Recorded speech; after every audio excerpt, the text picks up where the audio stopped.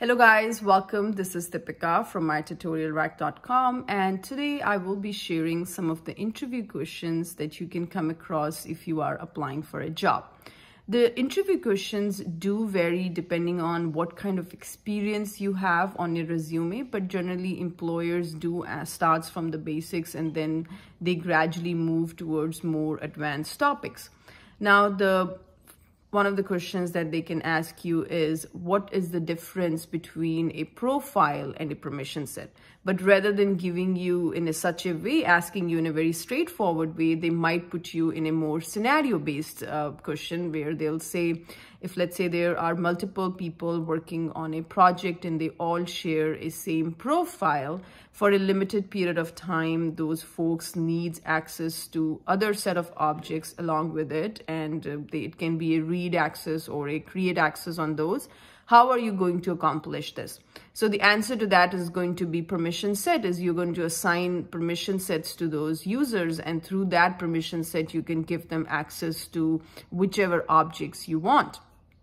The other question can be related to what is the difference between the DML statements and the database methods. And you may know that the database methods do allow partial updates. So there is an option in the case of database methods to set the flag of partial update. If you set the flag of all or none to false, that means the partial update is allowed. And if you set the flag to yes, that means the partial update is not allowed. So that is one of the main difference between using a database method over a DML statements.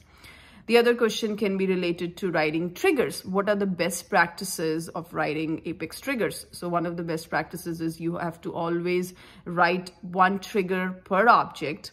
And the other thing is you should not be writing your logic inside of the trigger. You should be using handler classes or service classes to write your logic outside of the triggers.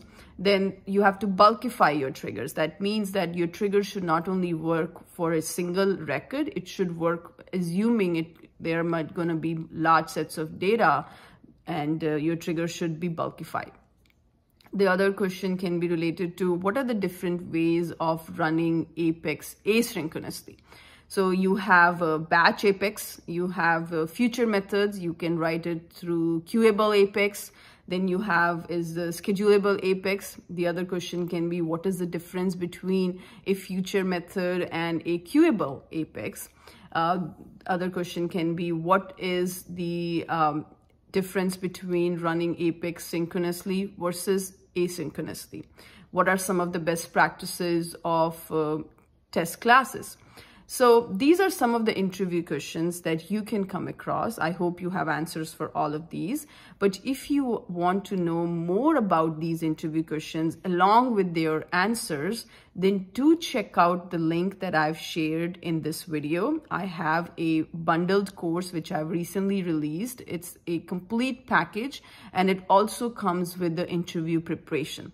The link is in the description, so do check out the link. Thank you so much and have a wonderful, wonderful day.